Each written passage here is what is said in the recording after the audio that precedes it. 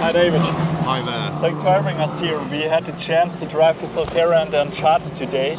Two special cars for you, especially with the year 2026 coming up. You plan to bring 3 new EVs in the market in Europe. Which role does these cars play for you for Subaru? Which one, sorry? Which role do they play for Subaru? Well, that's a great question. They do an immensely, hugely important role. Yeah. And each of them do their own, if you like. So many of our customers are now starting to migrate from petrol-based cars they've driven for many years to an alternative. So we're not replacing them, we're offering a new option, right? So if you had to position them very simply, you've got your Forester and your Solterra. Yeah. You've got your Crosstrek and your Uncharted. And then you've got your Outback and your E-Outback. Slightly different customers, but they all want to do the same thing, which is basically use them for 3 simple reasons. They want something that feels safe, that is reliable and tough, because they love to do occasional off-road.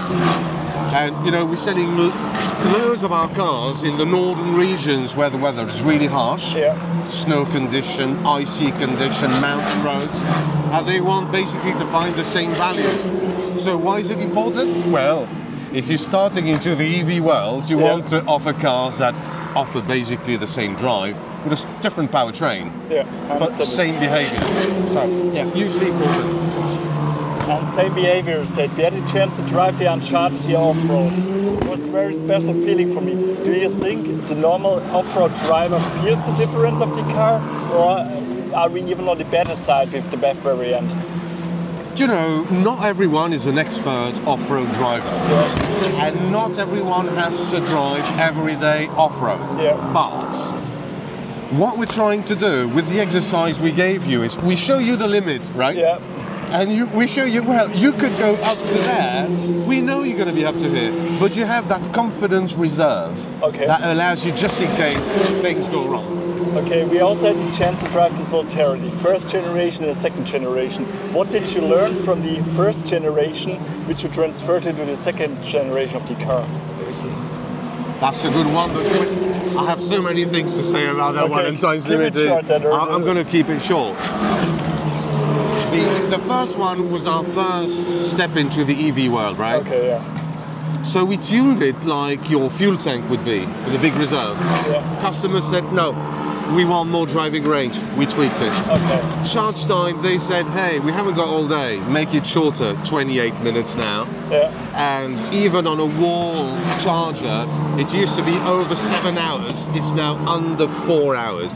So we made it easier for people to get used to it, right? Number one. Then we added more off-road features. We've improved the all-wheel drive. You heard about the grip control system. We're coming up with a system that is a kind of off-road cruise control. And again, you don't need to be an off-road expert to navigate the car now. It's becoming easier for everyone to navigate through, not just off-road, but snow, ice, difficult conditions. So these are some of the upgrades we made. And then there's the exterior styling, right? We made it more urban looking and tweaked the car in different places. We made it more quiet inside also, because we realized people expect more and more quietness for EVs. So it's really more quiet than the previous. So more comfort on the inside and also. And if we are thinking about the Uncharted, we have an AVD version of it and a front-wheel drive version of it. Why did you choose both of these drive options then? Well, for one simple reason. With boxer-powered cars, it was very difficult to replicate the capability on a two-wheel drive. It was very difficult. We have two-wheel drive models in Japan, so we know, we've tested. But we realized that with electrification you can do that. So what we've done is create a front-wheel drive platform based on the all-wheel drive one to replicate as much as the benefits, right? And this is why we want you guys to try the car on snow and ice, which is very difficult to do in Jerez, in Spain. But it's working, you know?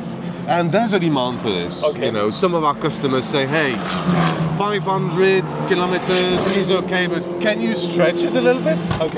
We go to 600 with a front-wheel drive. For some people, it's more important. Okay, for the safety reason that there. Yeah, some of them, yeah. And what we also learned in the PR conference, which you told us against the end, Subaru need to restart or need a reboost in Europe for the brand.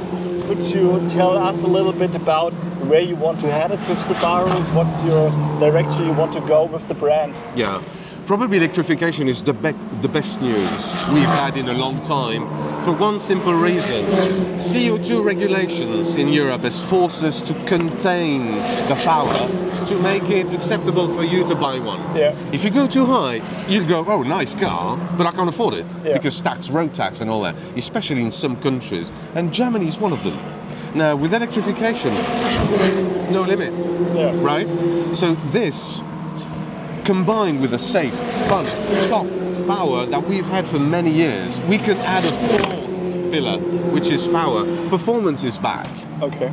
And performance being back helps us bring back the good old days of Subaru appealing to two groups. 80% of the people are like you and I. Yeah. They need a car for every day. You know, they bring the kids to school and they want something safe, fun and tough. Yeah. But you know, there's 10 to 15% of that crowd who want something really powerful. Yeah. Now, the Uncharted, I mean, does 1 to 60 in 4.5 seconds. This is faster than the fastest car we've ever had. Yeah. And that's amazing news. So that's the direction. You keep your Subarus convenient, you know, for everyday use. They are for normal people, you know, niche people who want boxer powered, like low center of gravity, all-wheel drive capable car. Most of them will keep that with an EV. But then we can offer it too to the WRX STI lovers or Forester 2.5 XT. The turbo models we used to have, but we don't have anymore. So from the three pillars, safe, fun, tough, we add power. That is great news. All check, check, check. Check, check, check. That's perfect then. Thank you for your time. My Thank you pleasure. for the influence. Thank you. Thank you. Nice talking to you. Yeah, also. Cheers.